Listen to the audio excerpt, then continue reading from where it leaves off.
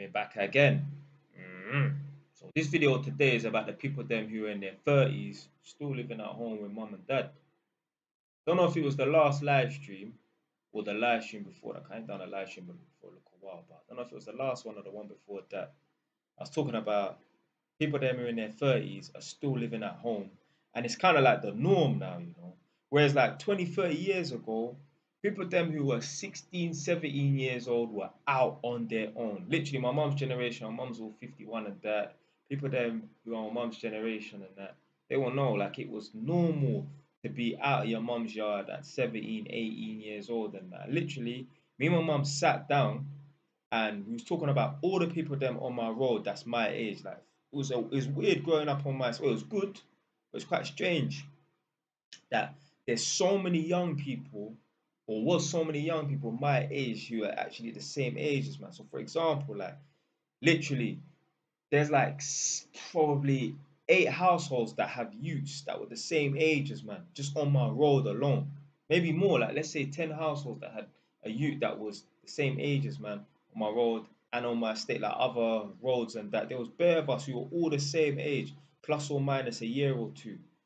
And I was saying to my mum, like, you get me. I ain't gonna say no numbers or any names and that, but yeah, my man there, he's 30, he's still living at home. Then that girl there, she's 30, she's still living at home. Literally, like me and my mum were going through it, like, boom, across the road, boom, she's still living at home, boom, boom, boom. There's so many people that's my age still living at home, and the ones then that have moved out, the only reason why they moved out is because the girls had a youth. Like there's so many people on my road, on my estate, still living at home, and we're all in our 30s. And obviously, I moved out because I bought my own place. But the rest of them, most of them are still living at home. And that.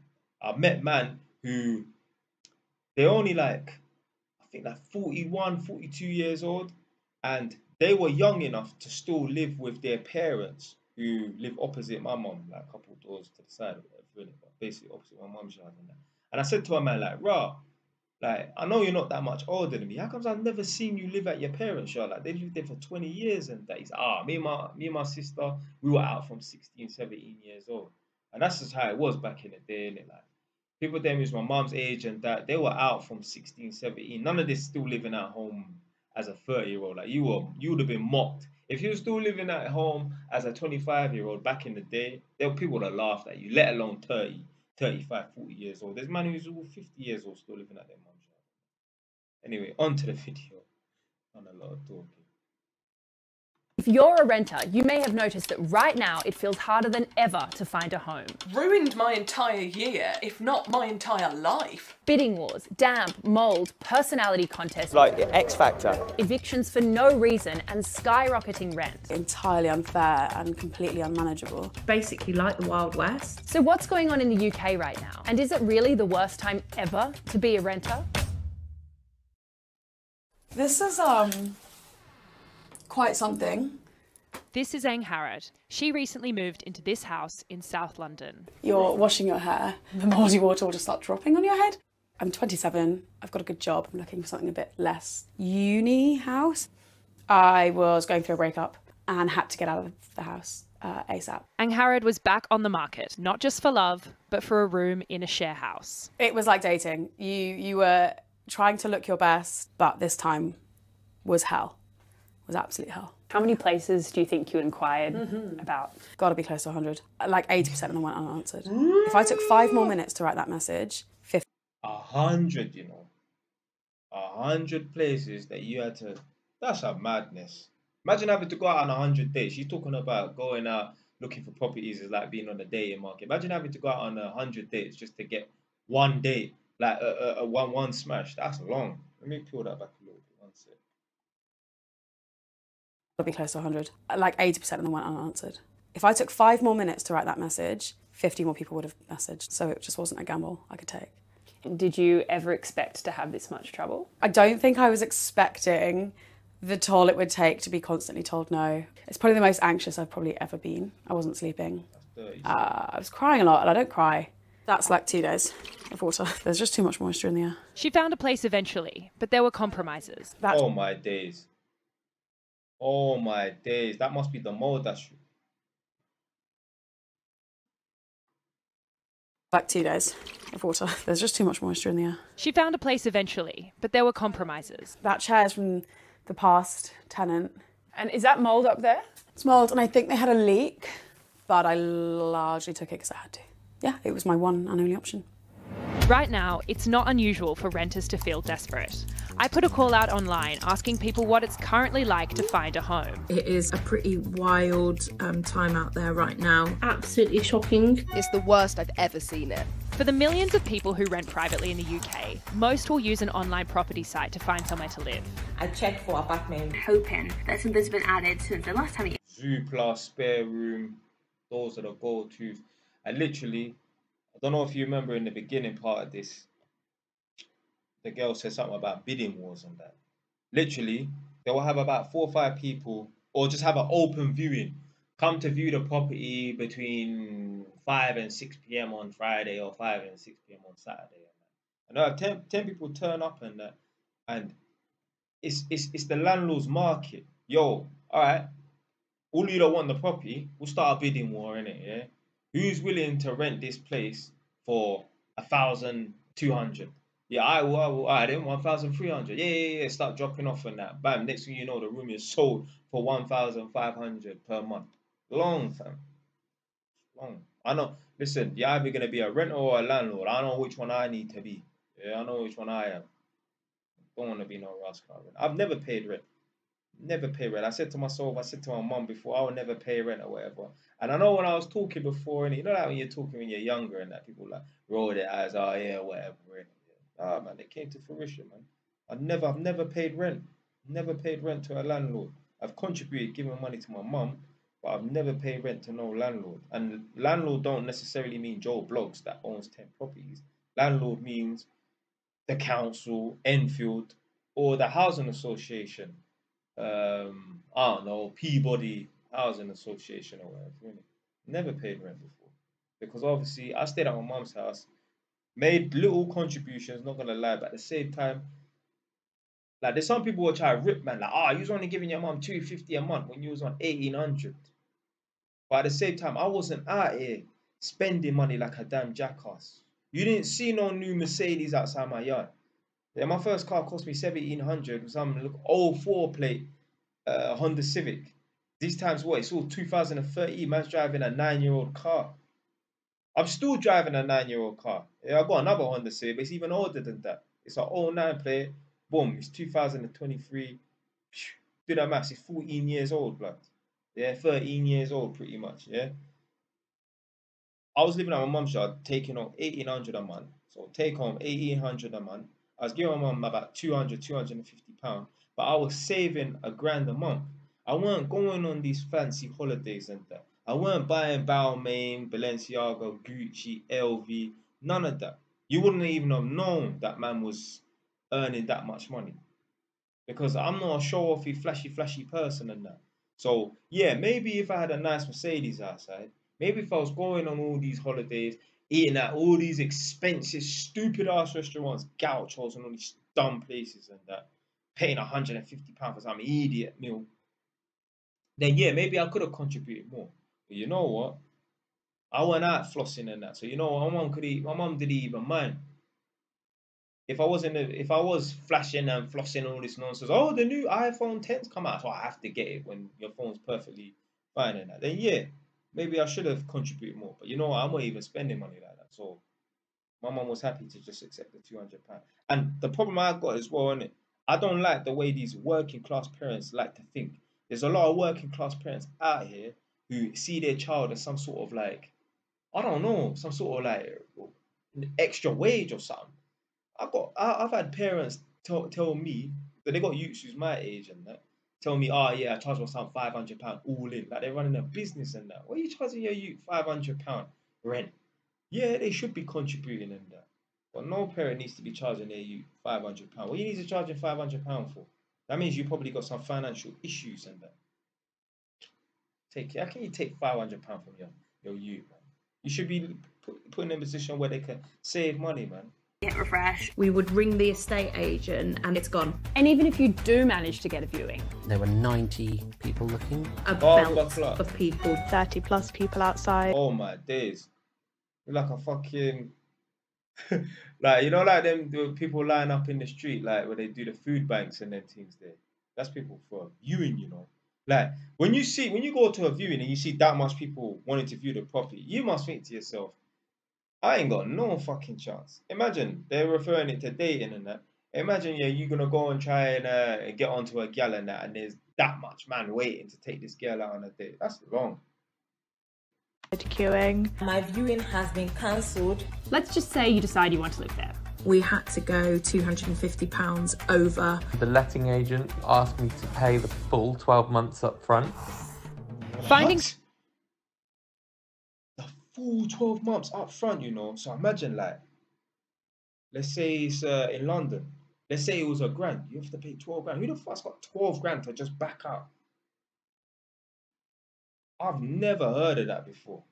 Like me, let's say I was gonna rent out one of my flats. Let's say I was gonna rent it out for £800 a month. So £800 a month times 12, 9,600. Imagine me telling one of the tenants, yeah, give me 10 bags. Give me 10 grand up front. Fuck yeah, no, that would be a madness, blood. Who's got 10 bags to just pull out to pay for 12 months rent? And these are the same man, yeah, that'll say, yeah, 12 months rent up front. But then the property is not getting maintained and serviced in between that time. There's mold, there's damp, there's leaky ceilings and shit like that. It's a scam, blood. I would never do that. somewhere to rent is an ordeal, made worse by soaring demand. And as the number of available places shrinks, rent is going up across the UK at the fastest rate on record. Almost 3.5 million people in England have had their rent raised in the last year alone by an average of £115 a month. And according to one property site, a single renter spends more than a third of their income on rent. Yeah, man. United will never be defeated. Renting is never easy, but something feels different at the moment. Some renters are so stressed by the rental market that they're joining protests outside different estate agents in London and Manchester. Let's go talk to the people with the mattress. I want to find out what that's all about. How do people who can't afford their rent anymore sleep? They have to rough sleep. That's why we have cardboard, mattresses, the kind of stuff that people have to sleep on once they can't afford the rent anymore. Are we giving up? No! Are we giving up? Of all the reasons protesters gave for why they're angry about renting right now, one stood out in particular. We've had 2 rent hikes this year. The landlord says he's just keeping up with the general rent increases in the area. To stop greedy landlords, as the protesters here see it, and protect people from the cost of living crisis, they're calling for an emergency rent freeze, like the one recently introduced in Scotland. To wake up one morning and put my rent up by £200-300 a month, I have nothing that I can do about that. That needs to change. What do you say to those who would argue that, this is just the market? When there's more demand, prices go up. Yeah, well, what do you do when there's a market failure? The market has failed. So they're calling for a rent freeze. But that's just one solution to such a myriad of problems that we've been hearing about. So I can't help but think, where does it actually leave renters? I asked Peter Kemp, who's been researching housing policy for decades. Is it just greedy landlords pushing up prices? It's nothing to do with greediness, it's what we live in a... Professor Xavier from the X-Men blood. Private enterprise, capitalist economy. The key underlying problem is a chronic undersupply of new build housing in Britain. We've got rising demand. When COVID hit, quite a lot of people left the city centres and now rents are rising when they've returned. And then there's general household growth. The population's growing. So it's like a perfect storm. Many campaigners are calling for a rent freeze. Is that a solution to these problems? A seductive idea, but actually it's misguided. The supply will go down even further. Existing landlords will get out. New landlords won't come in. So you have to find a solution that's a bit of a compromise that enables landlords to make a reasonable profit, but not an excessive one. The National Landlords Association blamed the supply and demand issues on government tax policy. The government has repeatedly promised to make private renting fairer and says it will introduce a renters reform bill in this parliament. But that could take years. So what does it mean for people who need a home right now? I was not expecting to be in this position at the age of 34. Earlier this year, Jess left her job and her life in Cambridge, ready for a new chapter studying a master's degree in Manchester. It was meant to be an exciting new step. She was looking for a place with two of her best friends. We started looking for houses to rent. They were just finding it nigh on impossible. Where did that leave you? Well, it left me here. I'm living at my dad's house in Wolverhampton. Never thought that I'd have to live here again. It was a bit of a surprise, wasn't it? Because I thought she'd be coming for a bit. And it was meant to be 2 weeks and it's turned into 3 months. Yeah. You just feel like... Check back there in a year, she's still there. This is wrong, I shouldn't be here. I'm an adult now. Like a lot of people, Jess has turned to house share websites too, but the whole experience has left her exhausted. A furnished room in a house, £2,617 per month. Where the fuck is that? Is that one of the rooms in the Buckingham Palace or something? Like, what the hell? Furnished room in a house, £2,617 per month. That is insane. What about the messages you've sent out? Absolutely no replies at all. No. I mean, that had to be in London somewhere. Had to be. Somewhere near central London, like Islington or somewhere. It has to be. Some zone 1. Zone 1 or zone 2. There's no way that could be in Wolverhampton. A room, you know. I almost made my peace with the fact that I could never buy a house. But now you can't even move to a new town. That makes me feel so trapped. That's so scary. I just feel like I'm not making the most of life. Renters can keep hoping for government action or that the market cools down. But until then, they'll have to deal with this perfect storm in renting and maybe settle for poor conditions, grueling house hunts, or sticking it out at home with mum and dad. The rich is going to get richer and the poor is going to get poorer. A lot of people hate that concept. They hate it. But you know what? I don't really care, innit? I don't care that the rich is going to get richer and I don't care that the poor is going to get poor because you know what? I don't plan to ever be poor. I will never be poor. As long as I got a healthy body and a healthy brain, there's no excuse. See, some people, they are like a leaf. They just blown around by the wind. They don't take control of their life. They don't take control of their situation. They don't make sacrifice and that. So they get scared when things in the outside world get tough and that because they know they're not willing to do nothing about it. When I hear that the poor is going to get poorer, I don't give a shit. It doesn't matter to me because I know I'm going to do the work to be well off. So I'm already in a decent position right now. I ain't well off, obviously. But yeah, I just don't care. I don't care and it don't affect me. So but that's it for today. The housing market though is nuts still. The renting thing is nuts. There's people out here paying £600 for a fucking room and that. It's just crazy. Stay worse. Done.